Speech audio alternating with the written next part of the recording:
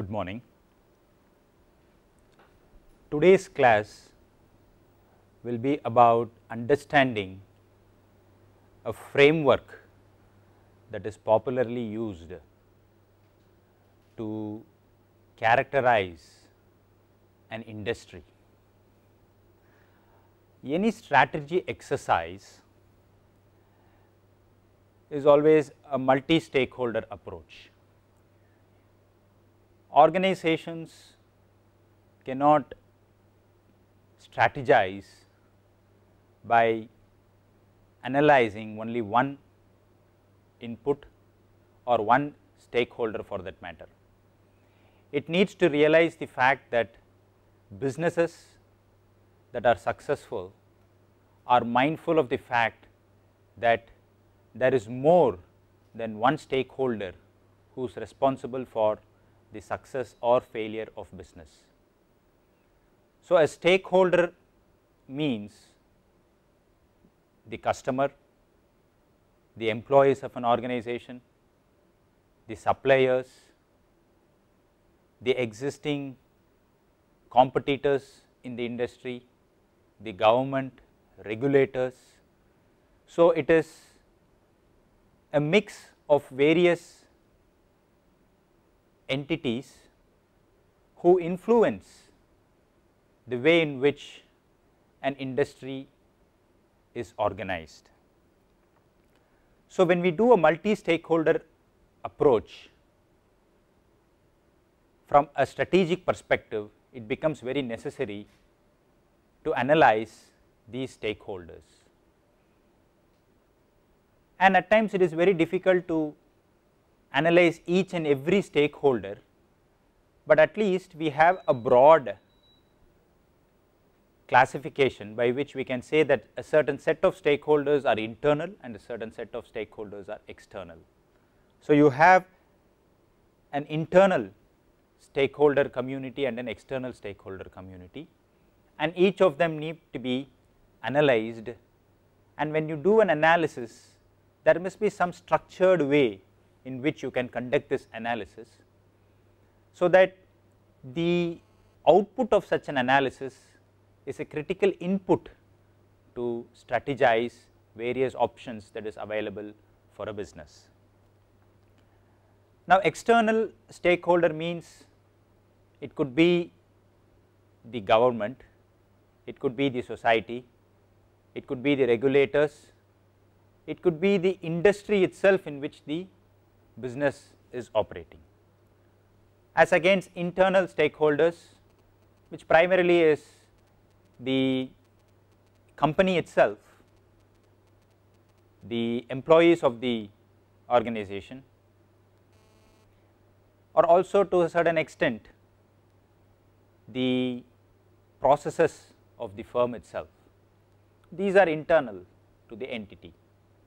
Now, in today's class we are concerned about a very critical external stakeholder, namely the industry, for which there are a number of models that are available to understand how an industry is characterized. The most popularly used model is the Michael Porter's model, which presents a competitive model for industry structure analysis. Now, before we go to understand what this model is all about, let me first define what an industry is, because more often than not I find a lot of students getting confused between the words industry and a single company, a single entity, a single business, and they use these interchangeably as well. The technical but not a textbook definition of an industry is a group of businesses that are engaged in similar line of activities. They constitute an industry. For example, the automobile industry. The automobile industry is very broad. It means it could include two-wheelers, it could include three-wheelers, it could include four-wheelers. Now, if we are going to narrow down and say I am going to talk about the four-wheeler automobile industry, then it means I am talking about all the firms that are engaged in manufacturing and selling cars. So, it would be a Maruti, it would be a Tata Motors, it would be a Ford or a Hyundai. So, all of these individual corporations who are linked by a common thread that they are manufacturing and selling cars, they constitute the four-wheeler automobile industry. Now, if this is what is an industry, then you will understand that an industry is sum of all these players, and if there is a necessity to understand how each of these players influence and in the process characterize the way in which an industry operates in a business environment. It would be a strategic failure if we just very narrowly view an industry and define competition in a narrow sense that way. Then we will be limiting our strategic options. The strategic directions that emerge out of such a narrow perspective will be flawed, and hence it is not safe to assume that the strategies that evolve out of such a narrow perspective are the best. So, we need to broaden our strategic thinking to include not only the firm, but also the competition to the firm. In short, we need to include the industry per se when we do an analysis to strategize the options that is available. Now, it is this extended rivalry that Michael Porter says defines the industry structure, and it is this structure that we need to understand through a structured framework for us to fully appreciate the nuances that characterize the industry structure. Now, what we do in this model is we try to break an industry into various parts. An industry by itself has some critical parts, when put together forms the entire body called the industry. Now, when we do this, we definitely do not miss certain critical inputs or critical parts that we will have to analyze when we understand the industry structure, which we otherwise would have missed had we just followed a narrow perspective of analyzing an industry.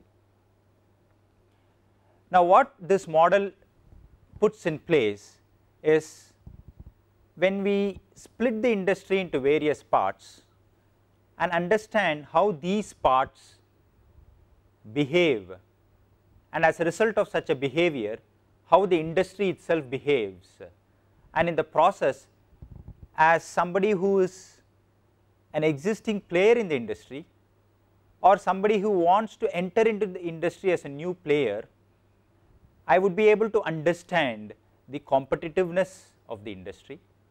And if I am able to understand the competitiveness of the industry, I to a reasonable extent can measure the profitability of the industry. The reason being, I can come to a conclusion whether this industry is attractive to either enter or to even continue business. Now, it is for this purpose that I raise two questions which are broadly the key questions for which the Porter's 5 forces industry analysis provide answers. The first question is, how structurally attractive is this industry, and within the industry what is the relative position that as a company I have, and these two questions throw a lot of answers which will set the strategic direction. Now, why is that these different parts? I already mentioned that there are 5 forces, and as we go I will explain what these 5 forces are. Now, it is important for us to understand that each of these parts, when collectively viewed, it determines the profit potential of an industry.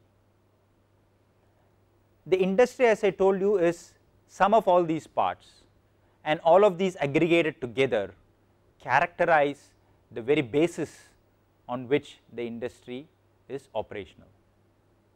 And that is why you find that in some industries, because the behavior of these individual parts is different, the profitability or the profit potential of that industry is more, as against some industries in which there is so much saturation that the profit potential might tend to go down. The parts of these industries remain the same, but the way in which they behave particularly within an industry depends on what type of industry we are analyzing. And in the process, when we see that there are some forces that significantly influence the characteristic of an industry, then when it comes to framing strategies, we should focus our efforts on those strong forces of significant importance.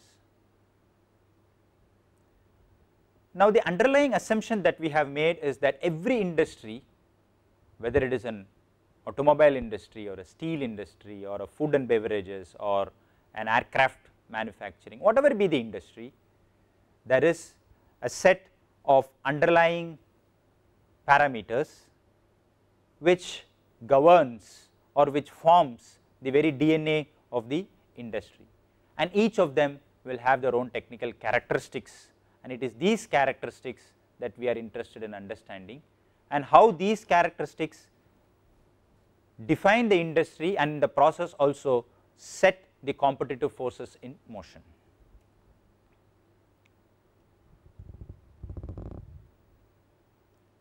Now, it is very important that companies need to understand these characteristics, because only businesses that can understand the forces that govern the industry structure will be able to prioritize their strategies. Eastman Kodak or Kodak failed to understand the dynamics of the industry, what was happening to the industry. It is not only these five forces within an industry, but also something that happens outside the industry that changes the way in which these five forces behave is also equally important. The failure of Kodak is the failure of its understanding the characteristics that pertained to its industry, as a result of which it was a huge failure. Likewise, contrast that with PC manufacturers. The transition of IBM, you can see an IBM in 1970 and an IBM today, you can understand the transformation and the transition that has happened to IBM. One of the main reasons is it was able to understand the way in which the PC industry was making a transition from the age of mainframes today, the age of handhelds and desktops and laptops. So, you can understand that every entity that needs to be a leader in its industry needs to understand these key characteristics that pertains to selling its products or services, and the strength of each of these characteristics, how it influences the industry behavior. Now, what are these five factors? Now, Porter's competitive model of industry analysis clearly identifies five forces that it believes strongly influences the industry. One is the potential new entrant. The other is the bargaining power of buyers.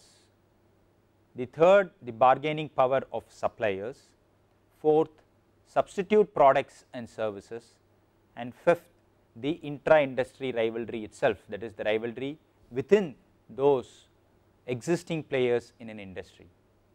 Now I will try to expand each of these forces and how each of these forces influence the industry.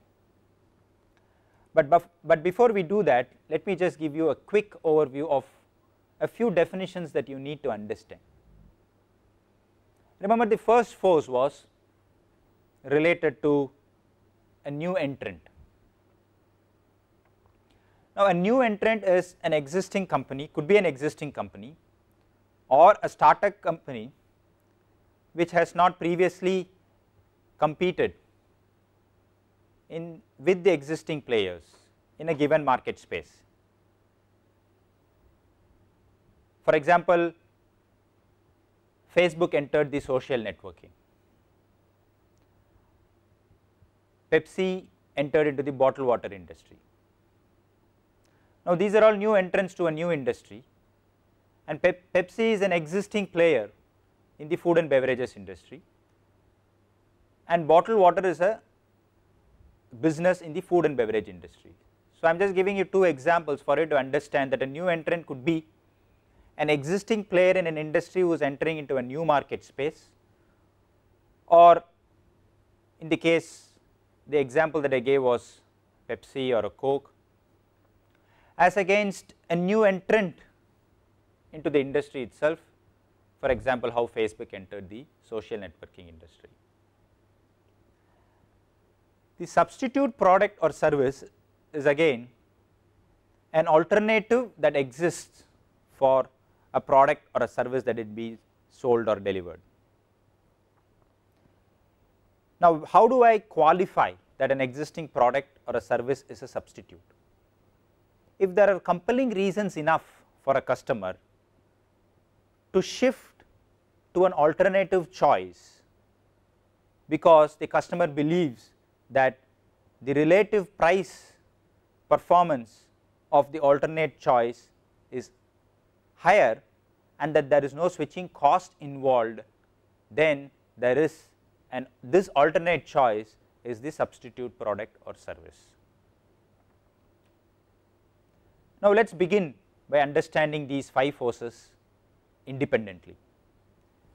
The first force, now before we explain this, the basic idea of this 5 forces model is to see how each of these forces influence the industry. And if you feel that each force positively or negatively influences the industry relative to your position in the industry, that is, if you are an existing player, you have to see whether this force is to your advantage or disadvantage. Or if you are a new player, you will have to understand whether each of these forces is again to your advantage or your disadvantage. And the sum of all these pros and cons for each of these forces will measure your relative position within the industry, both as a player, either as a player or as a new entrant. When I give you examples in each of these forces, you will begin to understand what I am trying to explain. Now the first force is threat to entry, threat from new entrants. Now why is this very important? Now assume that you are an existing player, and if you have an industry which by its very design protects you from new entrants, then your position is better off. So you can say that the threat that I will receive from a potential new entrant is low if I am in an industry which is characterized by some forces which significantly impact this threat to entrant factor, the result of which I am able to enjoy some immunity, because it is very difficult for a new entrant to enter into this industry. Now why do new entrants get into an industry? They find that there is a lot of potential, there is a lot of market that is untapped. Or big corporate houses have a lot of capacity, have a lot of resources on hand that they would like to invest in new businesses. Or some businesses would like to exit from their existing businesses and enter into new businesses. Well, there are various reasons why entities want to start new operations. As I explained before, diversifying entities like a Pepsi or a Coke, which was into the cola industry, also entered into the bottled water industry. They are also into the snacks industry. Or Facebook was a new entrant into the social networking industry. Or Apple, though it started in the PC industry, it revolutionized the music industry itself, and it was a different new entrant into the music industry. So, different companies have different reasons, as a result of which, as an existing player in an industry, I might get new players entering into the industry. Now, if I am an existing player in an industry, when would I think that the sources of entry barriers are very strong? What do I mean by that? See, I had already told you that each industry at the fundamental level will have these 5 forces, but the way in which these 5 forces behave depends on the industry in which we are doing this analysis. So, a particular source could build high entry barriers for a new entrant, or a particular industry will have lower entry barrier for new entrants. So, which are all those influencing parameters which either build strong or weak entry barriers? And if the entry barriers are very strong, then for somebody who is already a player in the industry, the relative impact will be less, because the threat that I will get from a new entrant is minimal, because the entry barriers are very strong. Now, when will an entry barrier be strong or weak? We will just break the various sources of entry barriers to understand this. For example, economies of scale. Now, what do I mean by economies of scale? It means that you need a wider base over which your major capital expenditure or fixed costs will get distributed. For example, let us say the example that I have given is Intel. Now, why is Intel successful? Now, why is that it is difficult for a new entrant to enter into this industry? The economies of scale that Intel has built primarily is from the R&D that it has developed. You need so much of research and development, and that R&D expenditure has to be spread over a wider base, which is difficult unless there is enough R&D expenditure that is available for a new entrant. It is very difficult for a new entrant to derive benefit from these economies of scale. Another example could be, let us say, the logistics or the supply chain or the distribution channel. For example, the Coca-Cola or the PepsiCo. Now, where do they derive their economies of scale? They have a fully integrated distribution system, which is very difficult to replicate by a new entrant, and it requires huge economies of scale to build such a distribution system, as a result of which, if I am a Coca-Cola or if I am a PepsiCo, I feel that the threat from a new entrant because of the scale that I have built in the distribution is low, because a new entrant cannot achieve that scale economy, as a result of which my position, my relative to a new entrant is better. Another source of entry barrier could be the brand itself. For example, let us say we are talking about premium coffee. Starbucks is a very powerful brand, or here a cafe coffee day is a powerful brand, a barista is a powerful brand. Likewise, a Nike is a powerful brand. If you go to search engine, Google is a powerful brand. So there are inherent advantages that Google has or a Nike has, which it gets from the power of its brand, and to that extent it is difficult for a new brand to enter into the search engine industry or the footwear industry or the premium coffee industry. And of course, if it is going to be another powerful brand, then it no longer is a strong entry barrier. But for existing powerful brands, there is an inherent advantage by way of a strong entry barrier, which is built because such brands are very powerful that existing customers would not shift to an alternate brand. So this is one source of entry barrier that gets built because the brand is very strong. Another entry barrier is a very clear case of proprietary product differences, and this is very common in the pharma industry. And if you are a pharma player, it could be a Novartis or you could be an Eli Lilly.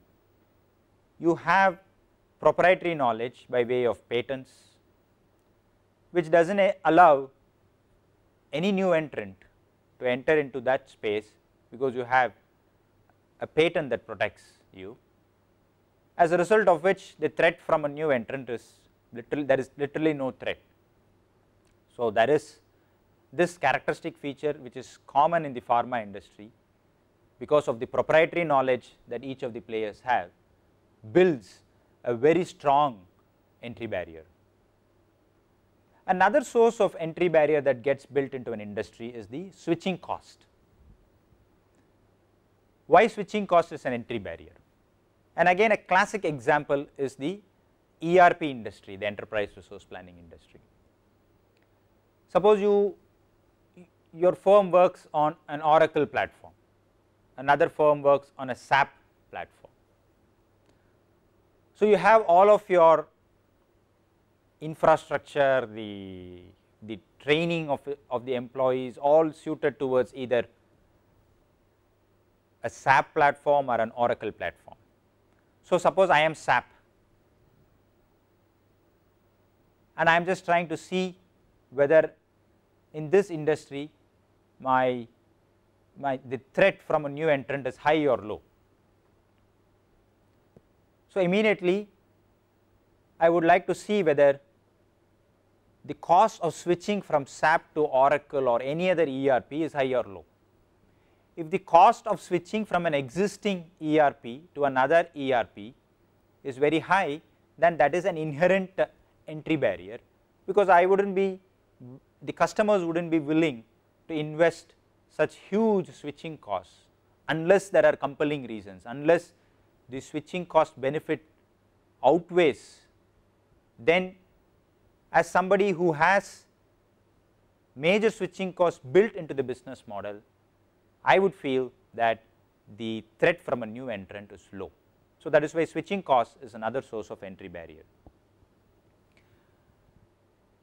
Access to distribution channel is also another entry barrier, and this is very important, especially when it comes to the retail industry, and that is why you find the ice cream or the packed food industry. If you go to any of these shopping malls, one of the key success factor for the retail industry is shelf space. If you do not have shelf space retail industry, it is very difficult to push your products. And this is again linked to the supply chain management, linked to the distribution network that you have. And if a new entrant is not able to access such competitive distribution networks, then for existing players the threat from a new entrant is very low, because the access to distribution has built a strong entry barrier. Unless some radical change happens into the industry that makes this distribution channel itself irrelevant, and this happened in the airlines industry. In many cases now you find that the role of the travel agent itself is diminishing. How? Because the airlines industry or a different intermediary has emerged, whereby you can buy your tickets online and the role of travel agents is getting diminished. So, if I am in the travel industry and more specifically the travel agent, then I would feel that the threat from a new entrant is very high, because no longer is this distribution channel limited, no longer are new entrants being restrained from accessing these distribution channels, because an alternate distribution channel itself has emerged. So, access to distribution channels is also a source of entry barrier. One of the main important entry barriers is the capital expenditure. If the industry requires huge capital expenditure, which not many new entrants can afford, then existing players will feel that capital expenditure by itself has built a strong entry barrier, which means it need not worry about a lot of players trying to get into the industry, because by very nature the industry is capitally intensive. Major examples are the aircraft manufacturing industry, and that is why you do not find a lot of competition in the aircraft manufacturing industry, though there is intense competition. In terms of the number of players in the industry, you do not find many, you just find a Boeing or an Airbus or a Lockheed. Why? Because the industry is extremely capitally intensive, and also the automobile industry or the steel industry. These are all industries that are capitally intensive, and because they are capital intensive, there are some inherent entry barriers. I am not saying all capital intensive industries do not have any threat from new entrant. I am just trying to say that there are some inherent advantages of being a first mover in a capital intensive industry, because since it is capitally intensive, the threat from new entrant is relatively lower. As a source of an entry barrier, it provides a strong entry barrier, as a result of which the threat from a new entrant is minimal. There are some industries in which the government policy itself is a source of an entry barrier, and these are industries which are highly and heavily regulated, the nuclear industry for that matter, or very recently the FDI in multi-brand retail, the liquor industry, the airlines industry. So, various industries which are highly regulated, the government policy by itself could be favorably or unfavorably disposed, but it is a source of an entry barrier, and if it is favorably disposed, then it is providing high entry barriers, which means new players cannot easily enter, and if it is not favorably disposed, then the threat from a new entrant is very high.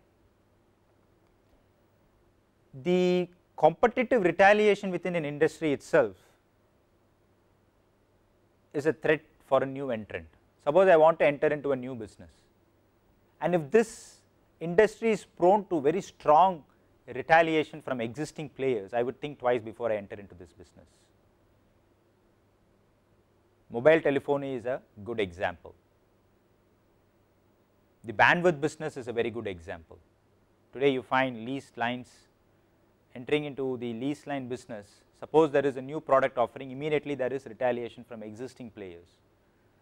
So, the extent to which the existing players can retaliate is by itself a source for an entry barrier, and this from a new entrant point of view. Suppose I am, remember we have to do this industry analysis either as somebody who is inside the industry or somebody who wants to enter into the industry, and in this case if I am somebody who wants to enter into the industry, and if I feel that if I enter into the industry the retaliation from those existing in the industry is going to be very strong, then I would think twice, which means the source of entry barrier is very strong. So, this is about the threat to new entrants. Now, why are we doing this? This we are doing, as I said before, to measure, to get an understanding. Suppose I am an existing player in an industry, are there different sources of entry barriers which would allow or restrict new entrants, and if the aggregate of these sources are in such a way that it builds a lot of entry barriers, then the threat I would have from a new entrant is low. If the aggregate of all these factors that influence the entry barriers is positioned in such a way that there is a lot of chance that a new entrant can come in, then the threat from a new entrant is high, and this I will have to do as a player within an industry to understand where I actually stand, whether I would be facing a lot of threat from new entrants or not. So, this is one first factor to do an industry analysis. The next is the bargaining power of a buyer. Now, who is a buyer? A buyer is the end user or the customer, and the end user could be a retail user or could be an institutional customer. Now, buyer has some bargaining power. Now, when does the bargaining power of the buyer is high or low? And if it is high, how does that characterize the industry? If it is low, how does that characterize the industry is the issue that we would like to understand. Now, when is the bargaining power of a buyer very high? A buyer will have a large bargaining power if that buyer is concentrated in its buying power, as a result of which it is able to gain a lot of volume discounts. Now, what do I mean by this? Take for example Walmart. Now, Walmart is the buyer from various vendors that it has, and every supplier would like to sell its product or its service in a Walmart store. So, look at Walmart store as a buyer and imagine the amount of bargaining power that it will have, because it has at its disposal the power to buy in huge volumes, as a result of which it can practically dictate terms to its suppliers. And now, if we are talking about the shopping mall industry or the multi-brand retail industry, Walmart is clearly a leader, and it knows that it has higher bargaining power. So, it means that it is relatively better placed than somebody else who wants to just start another competitive business in the same industry, because it cannot command such volumes.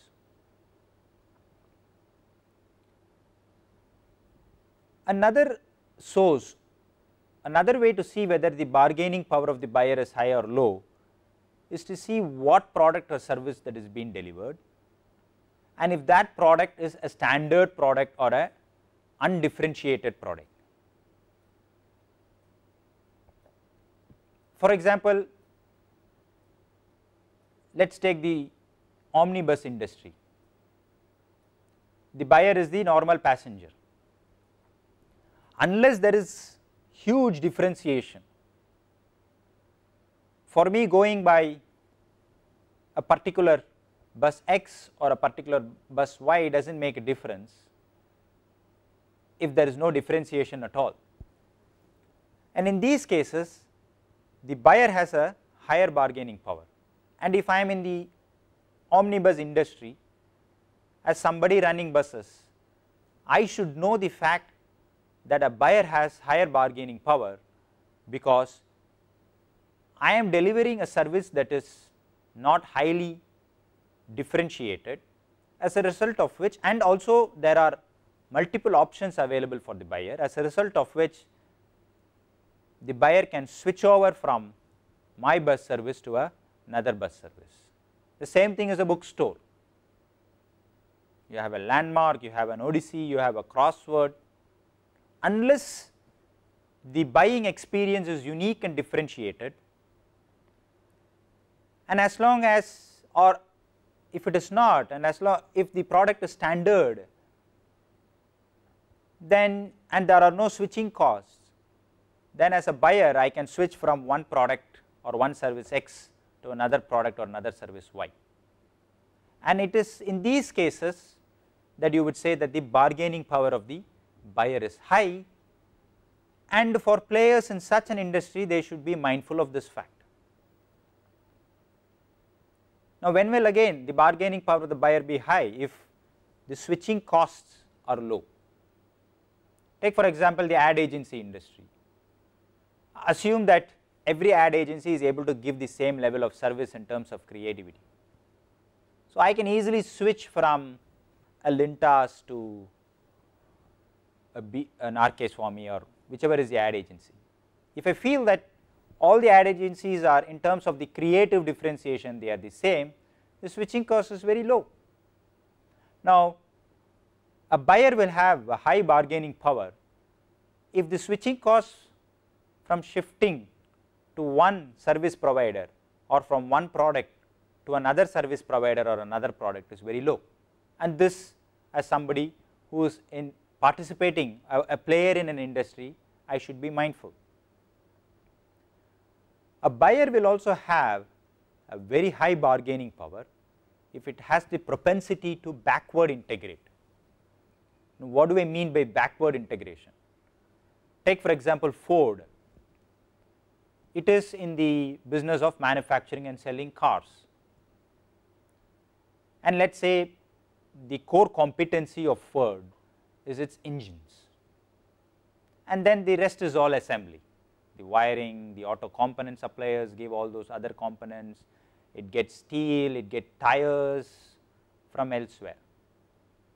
Now, when will Ford have a higher bargaining power as a buyer of tires, as a buyer of steel, as a buyer of other auto components? If it has the propensity to start its own tire manufacturing unit, its own steel manufacturing unit. For example, take the case of Tata. Tata Motors makes their own cars, and if I am a supplier of steel, I know pretty well that the buying power of Tata Motors when it comes to getting steel from me is very high, because it has its own Tata Steel from where it can buy. Of course, there is no hard and fast rule that Tata Motors should buy steel only from Tata Steel, because this is a different business entity, that is a different business entity, and both of them are competing fiercely for their own profits. And suppose I am Steel Authority of India and I am aggressively trying to push my steel for Tata Motors, then I should be mindful of the fact that the bargaining power of Tata Motors is high, because it has its own steel manufacturing expertise from the Tata group. So, this is what I mean by the propensity or even the existing backward integration. If you find that firms can backward integrate, then you should realize that these firms have higher bargaining power, because these firms as your buyers they have higher bargaining power. For example, ITC, if they are in the business of selling tobacco products, they can backward integrate and also get into the other small services, small products that get into the tobacco products. Or for example, Coke, they can backward integrate, which they are, to get into even the bottling industry. So, these are examples of how the bargaining power of a buyer, because of its propensity to backward integrate, is very high. The buyer also has a significant high bargaining power. If the product is very unimportant to the buyer's end product. For example, this is typical for packaging. Suppose I am selling my product and packaging is just one component to it, and it is actually the product that is important and not the packaging that gets into the product, and I am buying my packaging material from some vendor. I will have more bargaining power, because for me the packaging is not important, it is the product that is important. So, I will have better negotiation powers, I will have better bargaining powers over the vendor who supplies the packaging material. A buyer again has a higher bargaining power if they are large volume buyers, and especially this is very critical in high fixed cost industry. And that is why you find in an aircraft industry, when India wants to buy aircrafts, the companies do not approach the Indian government. The president of US or president of France talks to the Prime Minister of India, because we are talking about an Airbus and a Boeing. So, you can understand that the bargaining power is very high if you are a buyer in an industry that is also driven by volumes and at the same time high fixed costs, and this is true if you are in the telecom industry as well, or offshore drilling, Schlumberger. So, these are cases where the volume is also high and at the same time it is high fixed cost industry, then the bargaining power of the buyer is very high. So, the second factor is bargaining power of the buyer, and again here you have to sit inside, if you are a player in this industry, to understand who has the higher bargaining power. If the buyer has the higher bargaining power, then the power shifts to the buyer because he has other choices. And is it structurally attractive? If you want to enter into the industry, you will have to understand this bargaining power of the buyer before you want to enter into the industry as a new entrant. So, the first factor was threat from new entrant, the second one is the bargaining power of the buyer. So, the next class we will cover the other forces and then take one example to understand how these 5 forces influence an industry. Thank you.